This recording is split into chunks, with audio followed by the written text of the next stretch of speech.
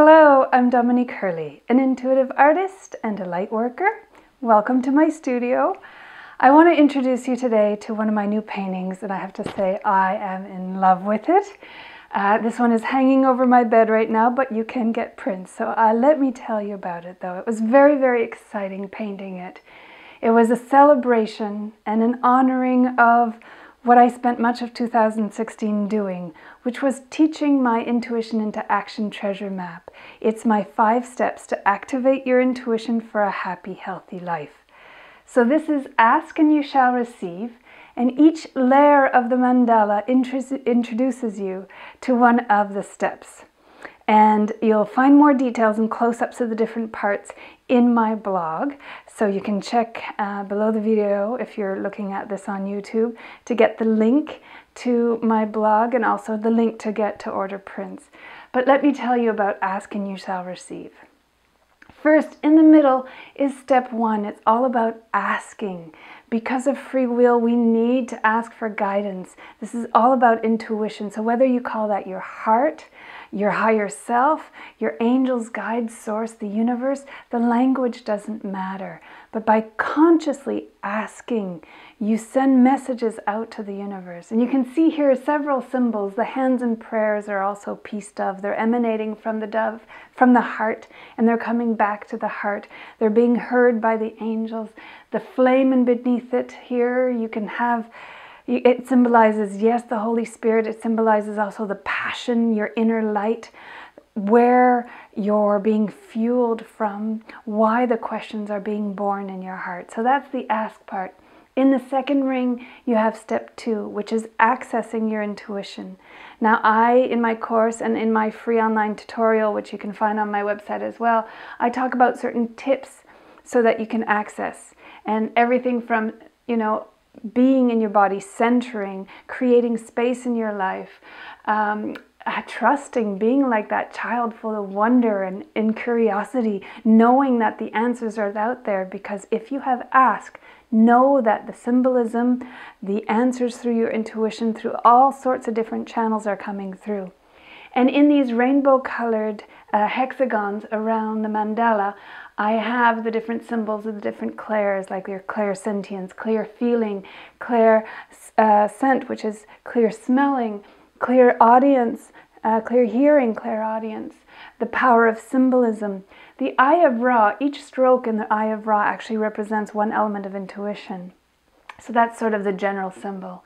You've got clairgustance, sometimes it'll be through your taste buds, that memories, clairvoyance, which is my skill, my strongest of my intuitive skills, the visions I receive, those Disney Pixar visions I receive when I tap into my client's guidance or to my own.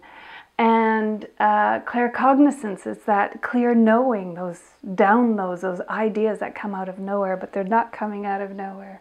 So you've got the intuitive skills and the different tips on how to access your intuition. So that's step 2, ask, access. Analyze is what I call my step 3. Now, this is where your left brain, your analytical brain, joins in with the right brain to work in harmony as a team. And that's why I've got the yin-yang symbols. It's that harmony between the left and right, the masculine and feminine. And it's not only about analyzing the symbols that come in and sort of only being in your left brain. It's about allowing the intuition to come through, as in, what does the symbolism mean? If a crow flies in front of you and lands on a certain fence post. I was just looking at a movie that had that in it. What does that mean to you? Or a butterfly landing on your nose. It does happen, so those are the clear signs. But what does it mean to you? You are the best to interpret the symbolism that comes through for you. And so you've got the puzzle pieces and the question mark. It's all about matching the question and the answers that come in, so that when you've got that match, you can sort of see the puzzle coming to shape. Step 4 is about taking inspired action. It's act. And I've got here the 8 areas of your life. It's about moving forward, because if you get guidance and you don't act on it, it's useless. So once you've received your intuitive guidance, act on it. Take one little inspired step at a time. It will lead you to the next. see how your life moves forward. And I'm talking about all areas here. So I represented some of the areas typically seen by life coaches, like your society, finances and life planning, romance and family, health and wellness, your personal development, your spiritual development, business and career, recreation and fun, and your physical environment, your location. And step 5 is allowing. Just allowing things to evolve in divine timing. You won't get all your answers right away, or you may not see right away why you were guided to take an inspired step. It might show up a week later, or even a year or 2 or 10 years later. It's like, that's why I took that course way back then, because it fits in now to what I'm doing. Trust me, my life is proof of all this, which is why I'm teaching it.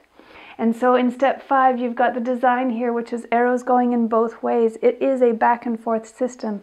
You don't just go through it in a linear fashion. Once you've gone through the 5 steps, you can go through it again. When you have a new question, ask again, go back, and know that as every day sets and rises, that the big picture, all the pieces of the puzzle will come together for your true life, your authentic life, the path that you are meant to live, that you are designing for yourself, co-created with Source and your health and happiness. So namaste. Thank you for sharing in this introduction to Ask and You Shall Receive, which will be staying in my room for at least a year, or that's what I think right now. It's like it's with me for a little while. But you can get prints of it, so look down for the link to get prints, and also for my blog, so that you can get more information, take a look at all the different pieces in detail. So this was about a 70-hour painting marathon, a session of pure bliss, and I can just feel the energy. I hope you can too, empowering you on your path, empowering me on mine, so that I can continue to do what I feel moved to do, which is sharing what works for me and the beauty and love I see in the world. Namaste.